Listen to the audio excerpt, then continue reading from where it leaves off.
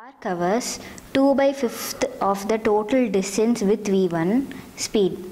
ஒரு கார் வந்துட்டு ஒரு டிஸ்டன்ஸில் 2/5 ஆஃப் த டிஸ்டன்ஸை v1 ஸ்பீடில் கவர் பண்ணுது and 3/5 distance with v2 then average speed is.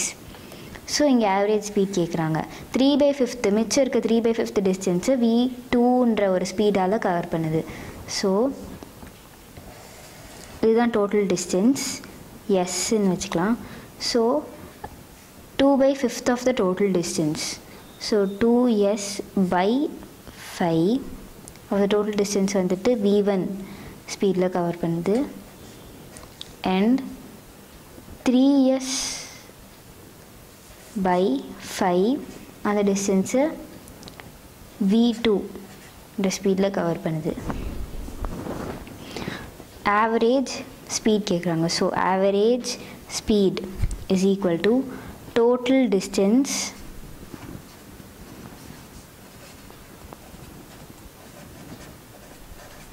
by total time is equal to total distance வந்துட்டு s by total time நமக்கு கொடுக்கல. ஸோ distance by speed அதன் டைம்.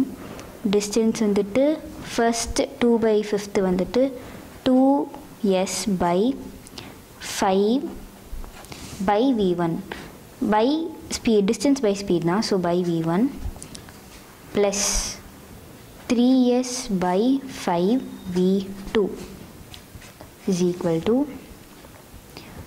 s by இதில் நம்ம s/5 காமனாக வெளில எடுத்துக்கலாம்.